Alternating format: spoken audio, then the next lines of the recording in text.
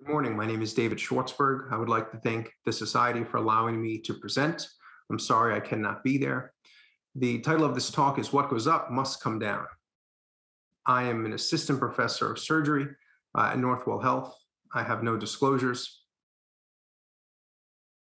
You may know Northwell Health because there's a series of hospitals throughout New York, or because we have a choir that has been on America's Got Talent.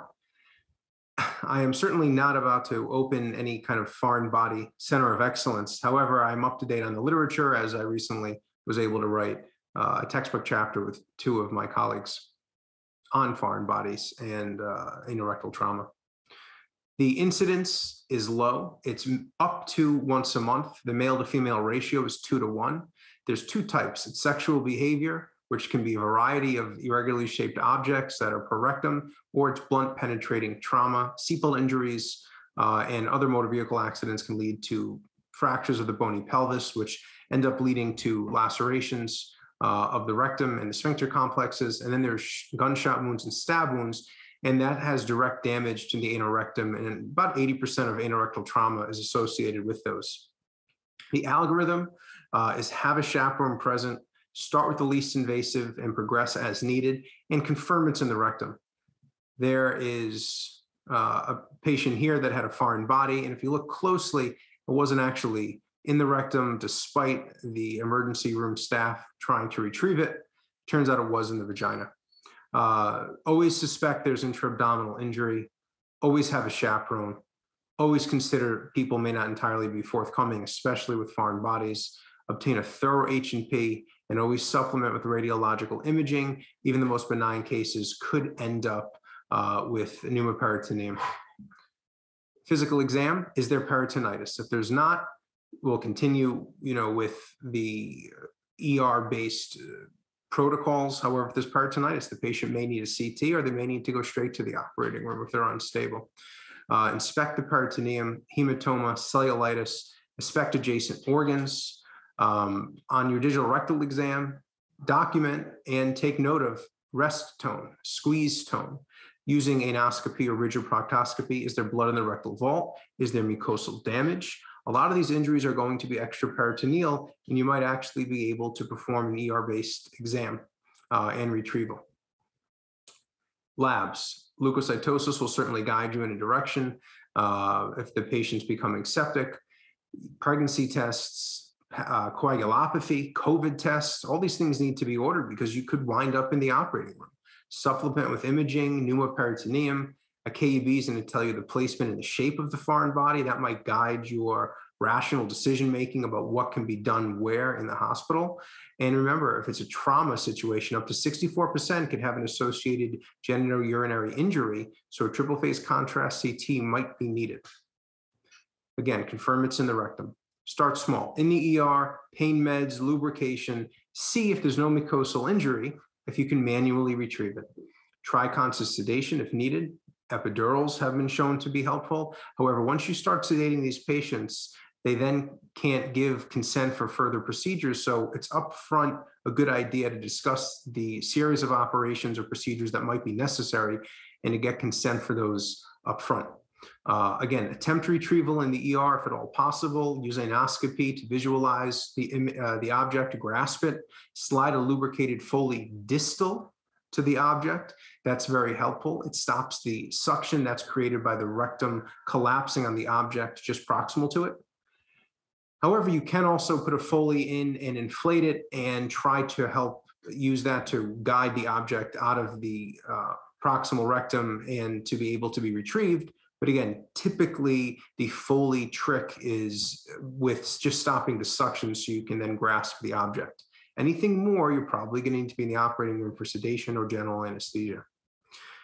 If there's major injury, or if there's minor injury to the sphincter, you still need to be in the operating room to debride, do a primary sphincter repair. It's typically a braided suture on a UR6 needle. 2O is typically what's used. Give antibiotics, possibly give tetanus prophylaxis.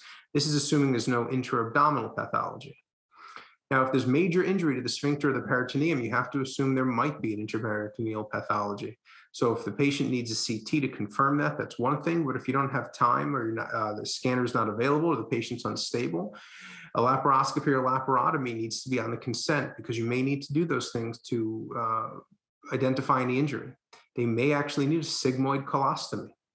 They may need delayed sphincter repair. But once the patient's stabilized, they can always be transferred to a specialist who has a high volume of overlapping sphincteroplasties, which are not that common anymore. Antibiotics and tetanus. For foreign bodies, if there's no pneumoperitoneum, but it's high in the rectum, the ER temp has failed.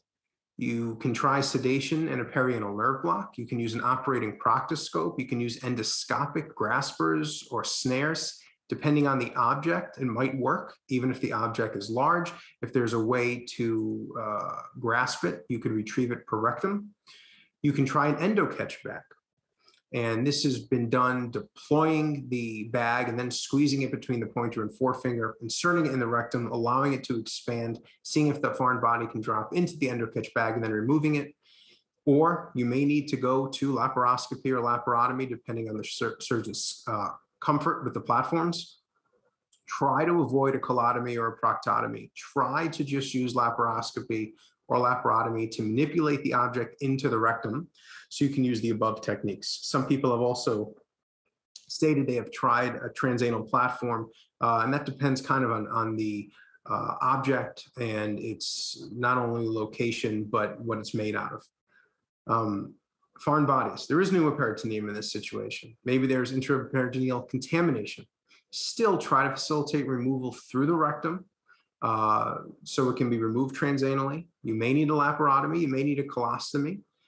Remove the object, perform a washout, and then assess. If there's limited contamination, a primary repair or resection and anastomosis is probably possible. Drain widely, give antibiotics and tetanus. If there is contamination or there's a rectal injury, the patient might need diversion. You may have to debride and perform a primary repair and divert proximal, or they still may need a sigmoid colostomy, and especially if there's a rectal injury that's not able to be accessed intraperitoneally. Drain widely, antibiotics, tetanus.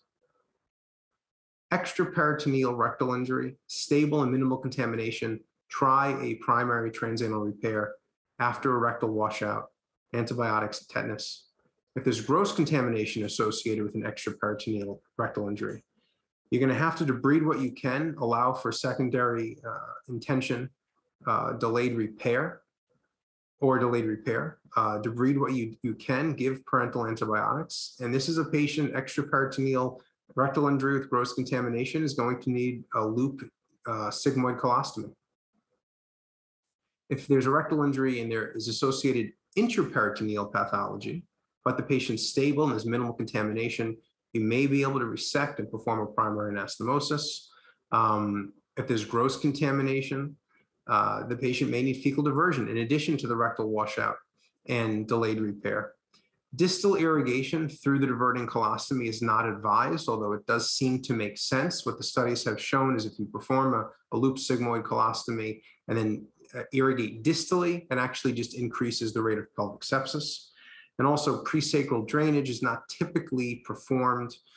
It's not routine. It does have a place to go through the anococcygeal ligament and drain that presacral space, but typically intra-abdominal drainage and a rectal washout along with the colostomy is the preferred method of treatment. Again, conclusion, thorough H&P, confirm the foreign bodies in the rectum, go through your trauma protocol if needed, inspect the adjacent organs, inspect the anorectal mucosa. Even if you can retrieve the object in the ER, do a proctoscopy or at least an anoscopy to see if there's any mucosal injury, rule out pneumoperitoneum, find associated injuries, start with the least invasive techniques possible, use laparoscopy only to facilitate transanal extraction unless you need to make a colotomy or a proctotomy. Limit contamination, drain, divert, give antibiotics, give tetanus, be comfortable with delayed repairs and limiting contamination before the patient has a definitive procedure, and transfer for sphincteroplasty for severe injury. Thank you. It's been an honor. Have a good day.